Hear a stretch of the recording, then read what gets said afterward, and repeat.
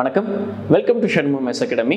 இந்த just of the மொமெண்ட்ல நம்ம என்ன டாபிக் டிஸ்கஸ் பண்ண போறோம் அப்படின்னு பார்த்தீங்கன்னா ஒரு இம்பார்ட்டன்டான ஒரு கான்செப்ட் பத்தி நம்ம பேச போறோம். இப்போ ரீசெண்டா பார்த்தீங்கன்னா கூடங்குளம்ல அந்த கம்ப்யூட்டர் சிஸ்டம்ஸ் எல்லாம் வந்து ஹேக் பண்ணிட்டாங்க.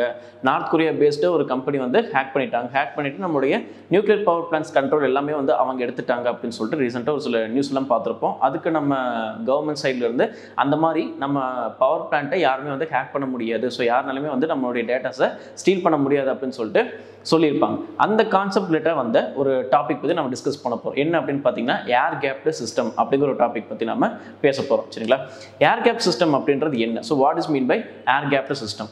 ஸோ ஏர் கேப் சிஸ்டம் அப்படின்னு பார்க்கறதுக்கு முன்னாடி ஒரு சின்ன கான்செப்ட் என்ன அப்படின்னு பார்த்தீங்கன்னா, இப்போ ஒரு கம்பெனி இருக்குது. ஸோ அந்த கம்பெனியில் பார்த்தீங்கன்னா ஒரு 4 சிஸ்டம் இருக்குன்னு வச்சுக்குவோம். ஸோ அந்த 4 சிஸ்டம் பார்த்தீங்கன்னா ஏதோ ஒரு சோர்ஸ் மூலமாக, ஃபார் எக்ஸாம்பிள் லேண்ட் கேபிள்ஸ் மூலமாக கனெக்ட் பண்ணியிருப்பாங்க.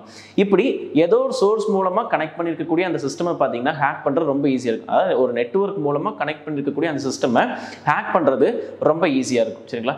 இந்த ஹேக்கிங் டெக்னாலஜி வந்து இருக்கக்கூடாது அப்படின்றதுக்காக என்ன பண்ணுறாங்க அப்படின்னு பார்த்தீங்கன்னா ஒரு புது சிஸ்டம் ஒன்று கொண்டு வராங்க. அதுதான் பார்த்தீங்கன்னா ஏர் கேப்டு சிஸ்டம் அப்படின்னு சொல்றாங்க. இந்த ஏர் கேப்டு சிஸ்டம் என்ன பண்றாங்க அப்படின்னு பாத்தீங்கன்னா ஒரு இம்பார்ட்டன்டான ஒரு கம்ப்யூட்டர் இல்ல இந்த கம்பெனினுடைய இந்த பர்டிகுலர் செக்டாரினுடைய டோட்டல் டீடைலும் வந்து ஒரு கம்ப்யூட்டர்ல இருக்கு. ஸோ அந்த கம்ப்யூட்டர் நான் என்ன பண்றேன்னா மற்ற கம்ப்யூட்டர்ஸ் கிட்ட வந்து ஐசோலேட் பண்ணி வைக்கிறேன். சரிங்களா? பிசிக்கலா வந்து ஐசோலேட் பண்ணி வைக்கிறேன். சரிங்களா? இப்போ இந்த இமேஜ்ல பாத்தீங்கன்னா 2 செக்டார்ஸ் ஆஃப் கம்ப்யூட்டர்ஸ் இருக்கும். அதுல வந்து பாத்தீங்கன்னா ஃபர்ஸ்ட் அந்த 4 கம்ப்யூட்டர்ஸ் வந்து பாத்தீங்கன்னா ஒரு கம்ப்யூட்டர்ல இருக்கக்கூடிய கம்ப்யூட்டர் அதை வந்து ஏதோ ஒரு சோர்ஸ் மூலமா அந்த நெட்வொர்க் மூலமா பாத்தீங்கன்னா கனெக்ட் பண்ணிருப்பாங்க.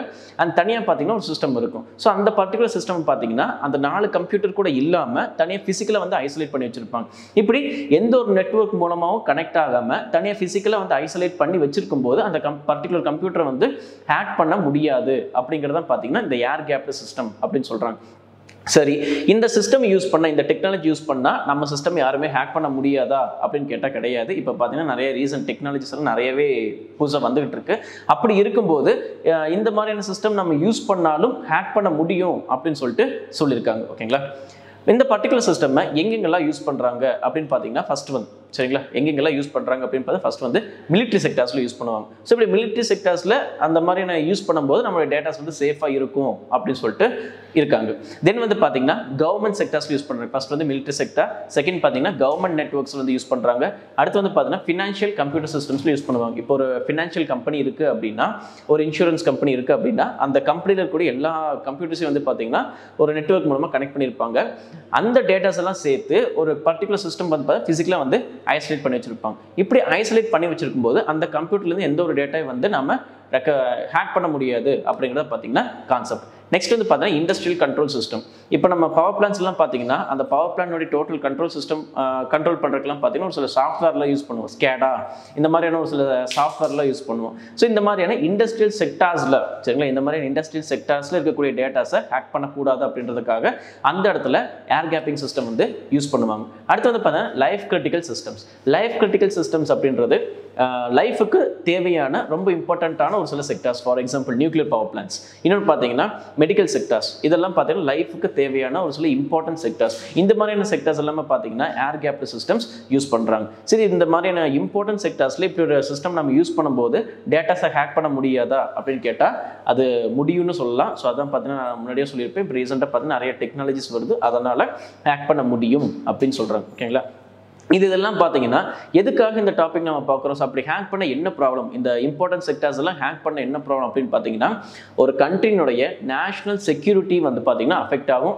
என்ன ஆகும் அப்படின்னு பார்த்தா அந்த கண்ட்ரினுடைய எக்கனாமி வைஸ் பார்த்தீங்கன்னா அஃபெக்ட் ஆகும். ஓகேங்களா? ஸோ இதெல்லாம் பார்த்தீங்கன்னா அந்த இம்பார்ட்டன்ட் செக்டார்ஸை ஹேக் பண்ணுற மூலமாக வரக்கூடிய ப்ராப்ளம்ஸ். ஃபார் எக்ஸாம்பிள் இப்போ நியூக்ளியர் பவர் பிளான்ட்டை ஹேக் பண்ணுறாங்கன்னு வச்சுக்குவோம்.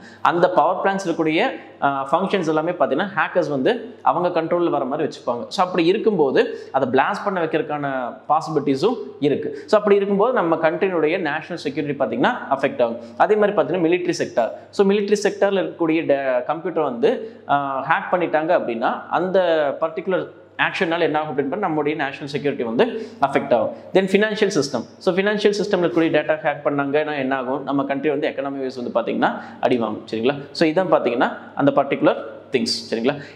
இது எல்லாத்தையுமே சேர்த்து ஒரு ஒரு இம்பார்ட்டண்ட்டான ஒரு செக்டர் என்ன அப்படின்னு பார்த்தீங்கன்னா கிரிட்டிக்கல் இன்ஃபர்மேஷன் இன்ஃப்ராஸ்ட்ரக்சர். அதாவது இது என்ன அப்படின்னு பார்த்தீங்கன்னா ஒரு இம்பார்ட்டண்ட்டான இருக்கக்கூடிய இன்ஃபர்மேஷன்ஸ் எல்லாத்தையுமே சேர்த்து என்ன பண்ணுறாங்க அப்படின்னு பார்த்தீங்கன்னா ஒரு ஸ்ட்ரக்சர் மாதிரி ஒரு ஃப்ரேம் பண்ணுறாங்க. அதான் வந்து பார்த்தீங்கன்னா critical infrastructure, critical information infrastructure. இந்த பர்டிகுலர் சிஸ்டம்க்கு என்ன பண்ணுறாங்க அப்படின்னு பார்த்தீங்கன்னா ஏர் கேப் சிஸ்டம் வந்து யூஸ் பண்ணுறாங்க. சரிங்களா, இதை வந்து பார்த்தீங்கன்னா ஏர் கேப் சிஸ்டம் பற்றின டேட்டாஸ். ஓகேங்களா, ஸோ இந்த வீடியோ உங்களுக்கு பிடிச்சிருந்தா லைக் பண்ணுங்கள். அண்ட் இதே மாதிரி உங்களுக்கு வேறு ஏதாவது வீடியோஸ் வேணும், இல்லை உங்களுக்கு ஏதாவது கமெண்ட்ஸ் வந்து தெரிவிக்கணும் அப்படின்னா கீழே கமெண்ட்ஸில் வந்து போஸ்ட் பண்ணுங்கள். இது மாதிரி நிறைய வீடியோஸ் பார்க்குறதுக்கு நம்ம ஷண்முகம் IAS யூடியூப் சேனலை வந்து சப்ஸ்கிரைப் பண்ணுங்கள். தேங்க்யூ ஃபார் வாட்சிங்.